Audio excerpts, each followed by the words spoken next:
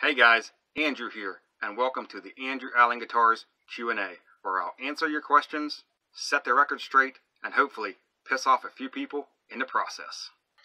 First question comes from David S., and he writes, "Isn't it easier to exchange the bar magnets for 6 neodymium magnets instead of changing the pull pieces?"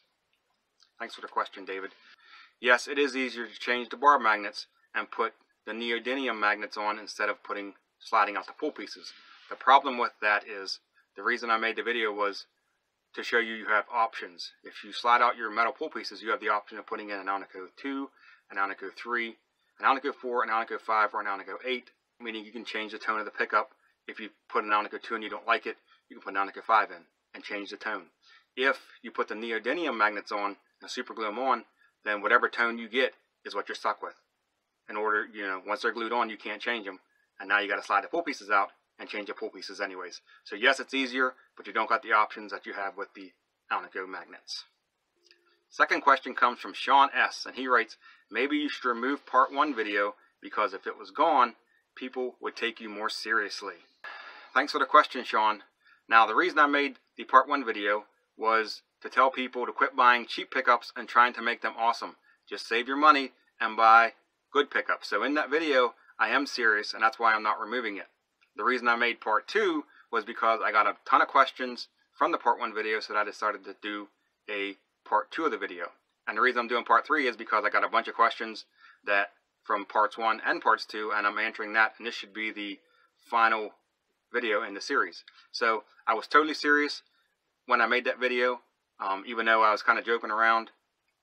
Don't buy cheap pickups and try to make them awesome. Just buy awesome pickups to begin with, and you'll be a lot farther down the road. Question 3 comes from Matthias T., and he writes, F at, as in WV Guitars at MSN.com, that little A with the circle around it. So he's got F at hashtag and then a little star. So hashtag you? Hashtag star. I don't know. I think he's trying to say fuck you. So here's my response to that. This is not a PG channel. I don't care what you say. If you want to say fuck you, just spell it out. F-U-C-K-Y-O-U. Say it. Don't be a pussy. Say it. I don't care. I'm not going to ban you for saying fuck you. Go watch part 2 or go watch this video, part 3, and I'll give you more advice. But don't be a pussy. Just say it. Okay guys, so now it's your turn. Go into the comment section below and leave me a comment. Tell me what you thought about this video, or a comment on any video. If you got any questions, leave them in the comment section, and I might make a video, because this is going to be an ongoing series once or twice a month where I go through and answer questions. If you haven't subscribed to my channel, please do so. Like my Facebook page, go to my Reverb page, and check out the pickups that are for sale. There are some pickups coming, kind of slow on that, but there's some pickups over there. Check those out. Thanks for watching, and I will see you in another video.